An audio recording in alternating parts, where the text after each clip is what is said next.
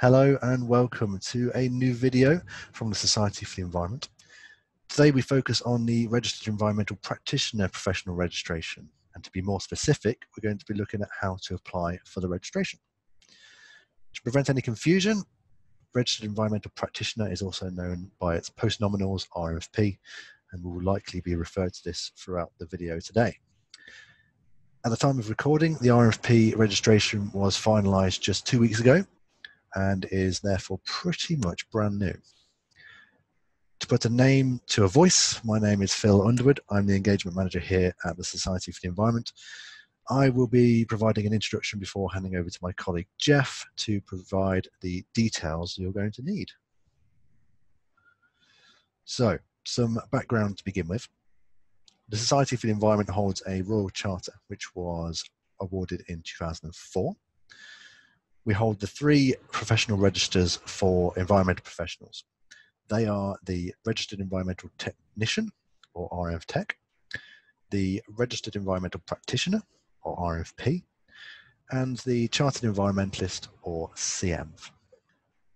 The Society operates as an umbrella professional body, currently made up of 24 professional bodies known as member bodies. All of these hold a license granted by the Society for the Environment to award the CEnv registration to their members. 3 of the professional bodies hold a REnvTech license, and it is yet to be confirmed which professional bodies will be offering the REnvP due to the early stages at which we are recording this video. These professional bodies come from a wide range of industries and sectors. Details of who they are will be provided by Geoff a little bit later on in the video. The number of environmental professionals registered with the Society currently stands at over 7,500 across the world. So before I pop back to ask some FAQs towards the end of this video, I'm going to hand over to Geoff. Geoff is the Head of Licensing, Registration and Standards at the Society for the Environment, and he will be giving you more detail into how to become a Registered Environmental Practitioner. Thanks, Phil. Hello, everybody. Let's have a quick run through the agenda for this guidance video. We'll be looking at the application criteria, route to registration, application process, assessment and post-assessment, what happens next, and then the frequently asked questions that Phil mentioned just a moment ago. So here are our 24 member bodies. Hopefully you can see your professional body listed, or if you are not already a member, one that you would like to join.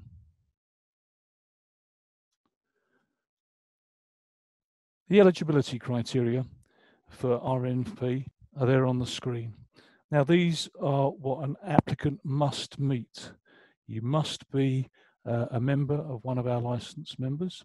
You must have a certain level of knowledge, possess a certain level of experience, be prepared, be willing to comply with the Society's Code of Professional Conduct, and to comply with the CPD requirements, both of your professional body and the Society. There is just one route to REnvP registration, and it is called the Professional Review route. So there are 2 elements to the application process. If you meet the eligibility criteria, your professional body, our licensed member, will invite you to apply. And as I say, there are 2 elements to your application. These will show how you meet the eligibility criteria and, very importantly, meet the standards, the REnvP competences, of which there are 12. There are the A and B competencies. Now, these may very well be contextualized by your professional body to reflect both yours and their sector, but it is important you must meet all of them. And these are the C and D competencies. They are generic across all sectors, sometimes known as soft skills, but they are as equally important as A and B, and I cannot stress they all must be achieved. As I said earlier, you must have acquired a level of knowledge equivalent to a QCF level 5 qualification in England, Wales and Northern Ireland, for example, an HND, that equivalent level of knowledge will be determined by your professional body. To satisfy this element, you must possess sufficient relevant practical experience to be able to demonstrate the REnvP competencies. The sufficiency of experience will be, again, determined by your professional body. But it doesn't have to be paid work. It could include voluntary work or a work placement. This element you would probably cover in your CV and written submission. Now, this is almost a trick slide, as an interview is not a mandatory element of the REnvP assessment process. So it is very likely that you will not have to have one. However, your professional body may invite you to have an interview if it is for a reasonable adjustment, or it is part of their membership process, or they think you will benefit from having one.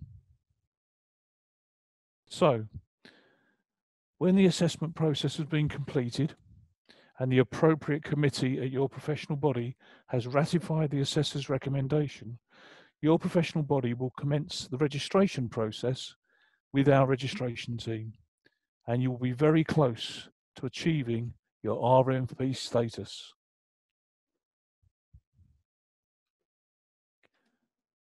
What now? Well, here's your checklist. Please become a member of one of our licensed members. Have a chat with their membership team about your application.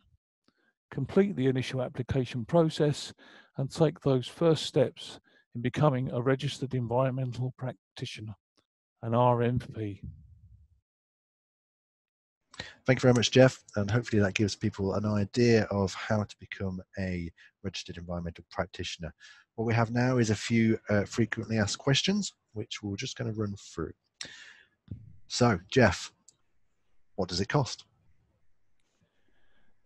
Initial registration is £60 in the first year, and renewal of registration is £30 in subsequent years.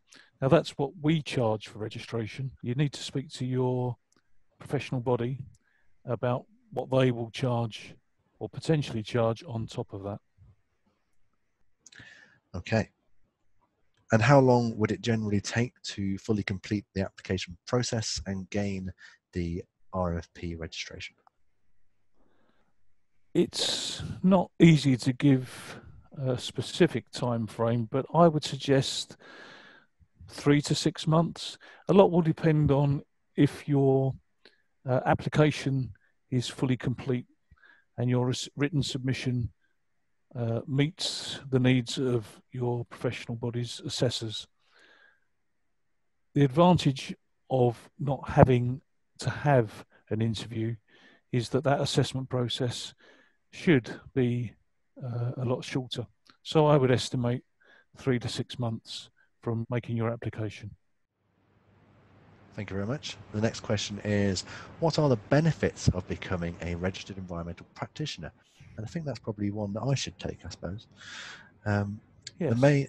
The main benefits are you can call yourself a Registered Environmental Practitioner, and you can use the REnvP letters after your name. And a huge benefit of that is that you are basically signifying that you have been judged by your peers to have met the standards to call yourself a Registered Environmental Practitioner, which holds a lot of weight when it comes to talking with your clients and your employers. Another benefit of it is that if you are aiming for chartership, then you have experience of going through part of the process to gain this professional registration, which will stand you in good stead for your Chartered Environmentalist application as well. There are many other benefits, which you'll find details of in various places, but we won't go through them all now. So the next question. Do I need to hold a specific qualification in order to apply for REnvP? Geoff? No, you don't. As long as it is at level 5 in that QCF, that qualifications framework. It could really be anything. I gave an example earlier in the video of an HND, but it could be any qualification, and that academic achievement, it will be decided by your professional body. There is flexibility, so it's not, oh, you've got to have A. You could have B and C, D and E, and that would equally be sufficient. Speak to your professional body, and they will give you guidance. Fantastic. And I think it's worth noting that to become a chartered environmentalist, you have to have the equivalence of master's level knowledge. However, there are chartered environmentalists who only have GCSEs as their highest qualification. So you don't necessarily have to have that qualification as long as you can prove that you have the equivalent knowledge. Does that sound about right, Geoff? Absolutely, absolutely. Fantastic. As I say, there's flexibility. Okay, final FAQ. Is there a timescale for applications? Again, this isn't an easy one for us to answer. It might be that your professional body has particular times in the year when they would be able to process applications. They have assessors available. But no, I mean, generally speaking, there is no set timescale for applications. But I would advise that if you're thinking about it, you should do it rather than just leave it.